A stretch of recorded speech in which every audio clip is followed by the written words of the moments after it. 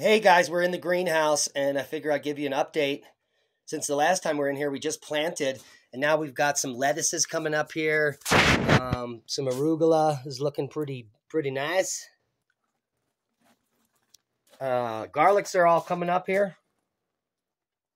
And the Ruby Streaks mustard is looking fantastic. A couple of tips: when you have if you don't have any wind in your greenhouse, you want to come and, move the small plants around to give them a little thicker stalk. You can also use a fan. It's a lot quicker. I use that.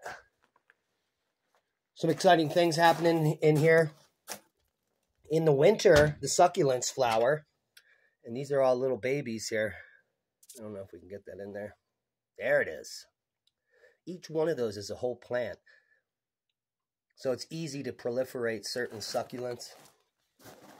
Also, the aloe had, a dozen babies over the winter. But look at this. It's flowering. I don't know if you guys ever saw an aloe in bloom, but there's a flower that's going to be there, and that should be spectacular.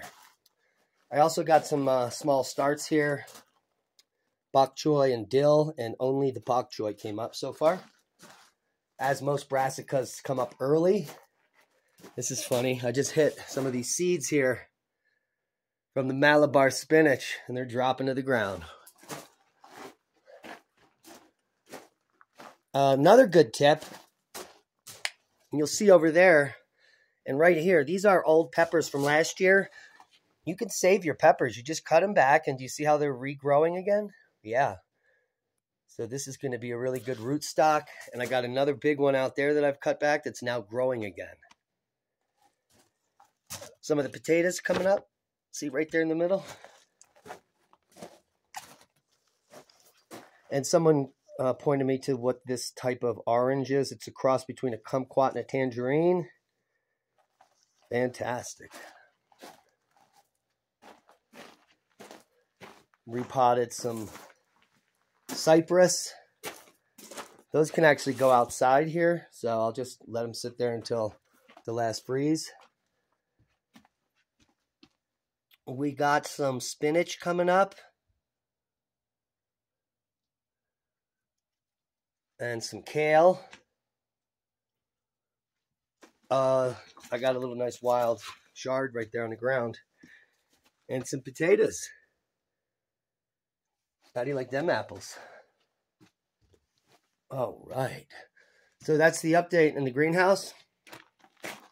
The upper greenhouse. The lower greenhouse is doing pretty darn well. I still have half of this greenhouse to clean up and replant. And so plenty of time. You can see here the other pepper regrowing down there from the stalk.